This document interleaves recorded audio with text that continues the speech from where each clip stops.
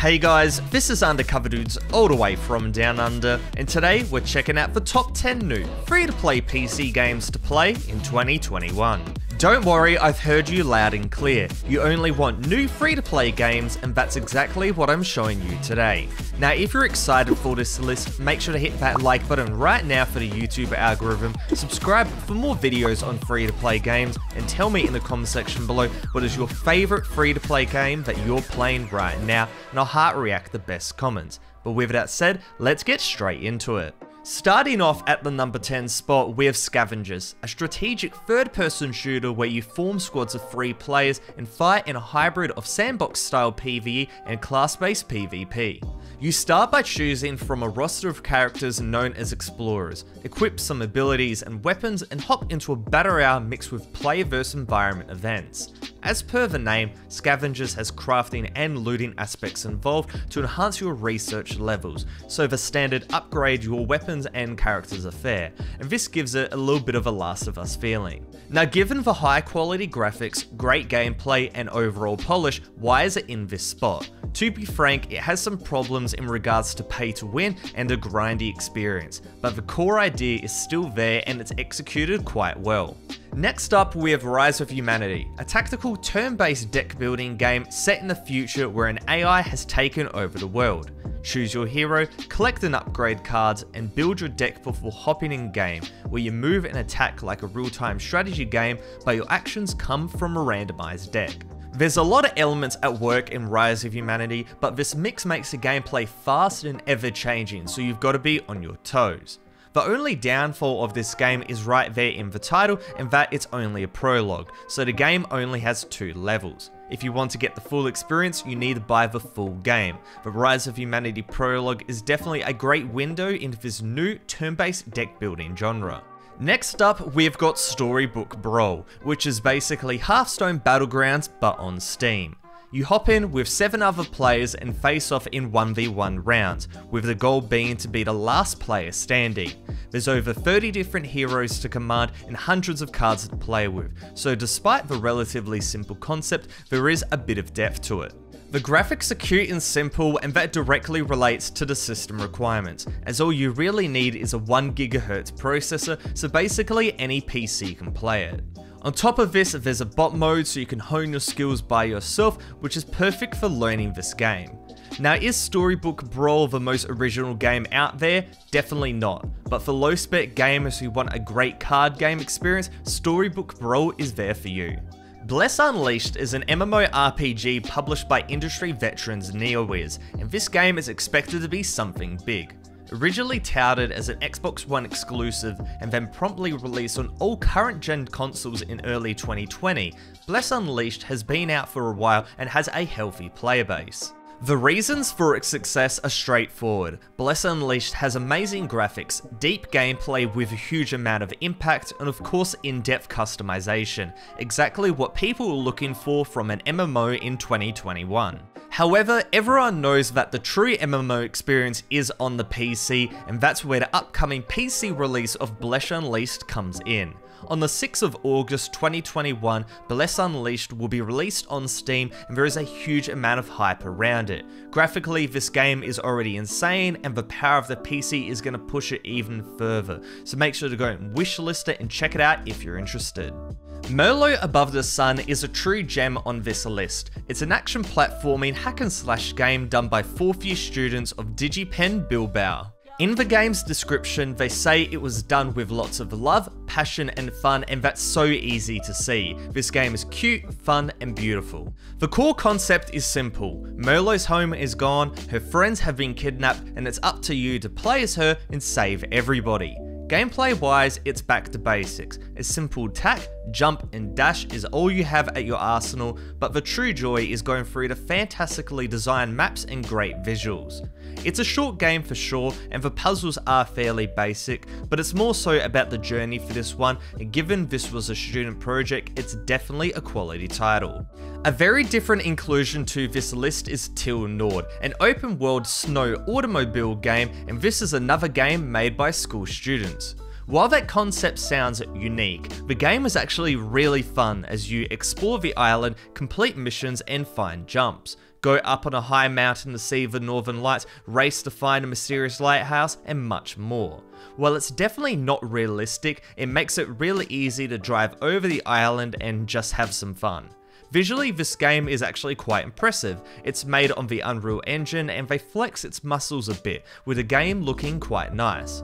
While particularly short in length, Til Nord is a fun time and brings something new to the table for open world fans.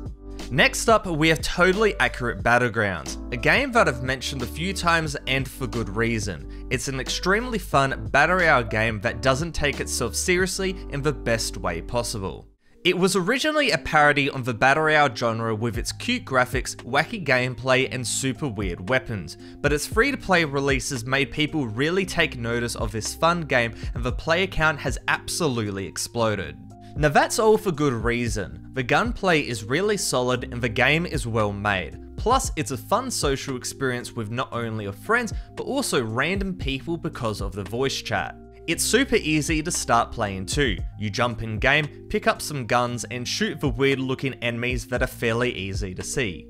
The time to kill is rather high as well, and this unironically is a great game to try as your first battle royale title, especially because it has a great second chance system as well. Now with PUBG Lite being taken offline and Cuisine Royale basically dead, Totally Accurate Battlegrounds is the new contender for a great social battle royale game. Check it out if you're interested.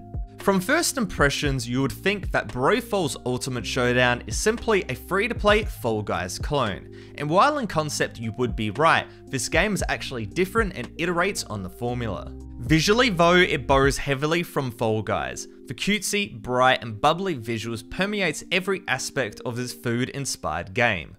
Gameplay wise though, it changes things up majorly, as the majority of the game is an extremely fun but also frustrating death run. 60 players spawn in and 1 player is chosen as the Broccoli, otherwise known as the Death Run God, who is able to trigger traps across the course. First X amount of people to finish make it to the next round, of which there are multiple, and each Death Run course is different.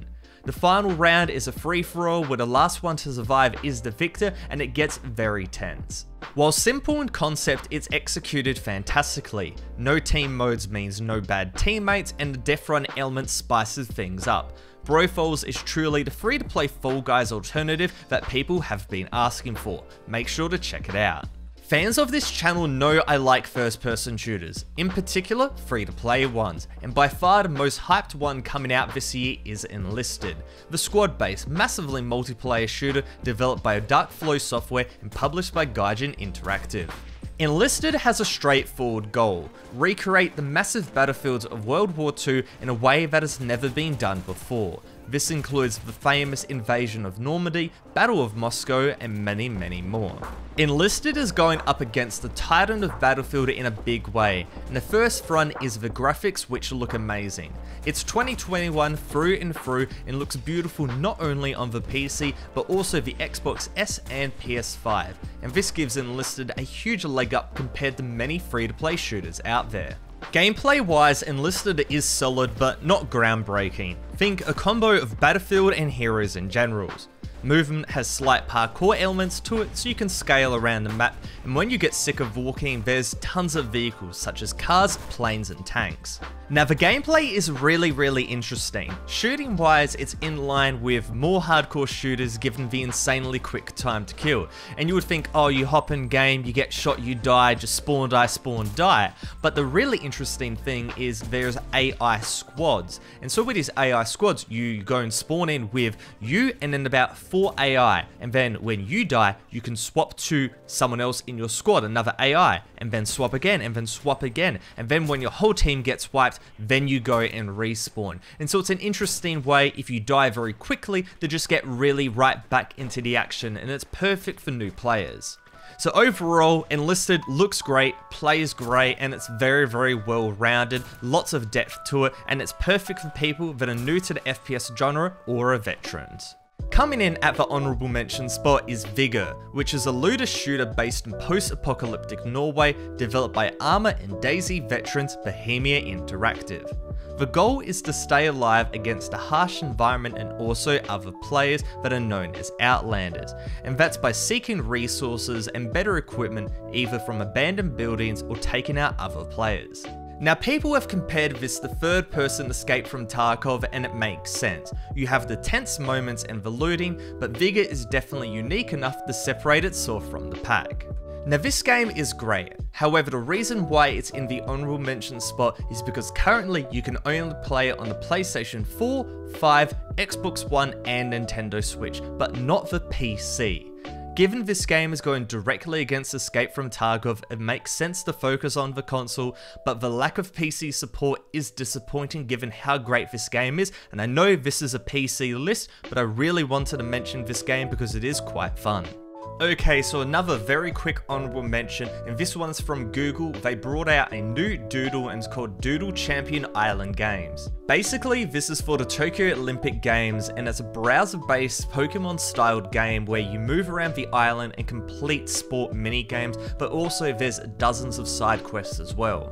The minigame's actually quite fun, but the true gem about this game is the graphics and the animation. Google partnered up with Tokyo-based animation studio Studio 4 Degrees, and the outcome of this game looks absolutely amazing. Heaps of effort put into it, so make sure to check it out. And since we're talking about browser games, if you guys want to use the browser that I use every single day to get max FPS, no ads, and earn free cryptocurrency, then download Brave browser right now, link in the description below. Downloading Brave is by far the best way to directly support the channel, so thank you guys so much. But with that said, let's go and check out the #1 spot.